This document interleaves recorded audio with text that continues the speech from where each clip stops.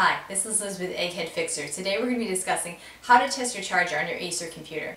The reason why we're going to be going over how to test your charger is it can cause symptoms like, for example, if your battery won't charge, your computer turns on and then off, your computer won't turn on at all, or it freezes. Last three problems of it freezing, won't turning on, or turning on then off. This is step 2 in a diagnostic process. So if you find that this fix doesn't work for those problems, proceed to the next fix listed in the description down below.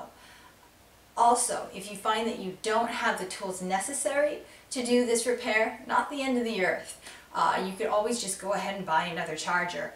They cost about $10 on eBay and they're really easy to get. But anyway, that's enough talking. On to the repair.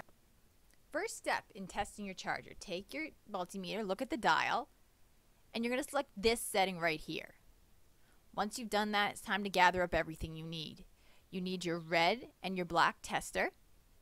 You need your charger end, and it needs to be plugged into the wall, and you need to take the block and look at what voltage it says it should be putting out. For example, this reads 18.5 volts.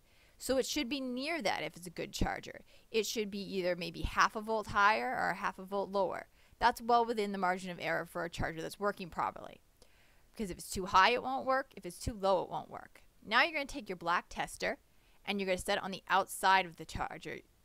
And then you're going to take your red tester and you're going to put it on the inside. Now, that red tester needs to try to hit that gold post on the middle of your unit. And that's how you'll test it properly. Once you hold this, the multimeter should read volts.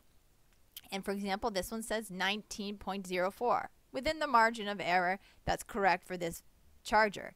So this is a good charger. And this is an example of a bad charger. For 18.5, it should be significantly higher reading. And that's how you test your charger. Thanks for watching our video today. Hopefully it helped fix your computer. If you have any questions or comments, please leave them down below. We'd like to answer them here quickly. If you found this video in any way helpful, please like and share. If you like do-it-yourself computers or you like being able to ask people who know what's wrong with your computer for free, go ahead and subscribe. And from one egghead to another, this is Liz signing out.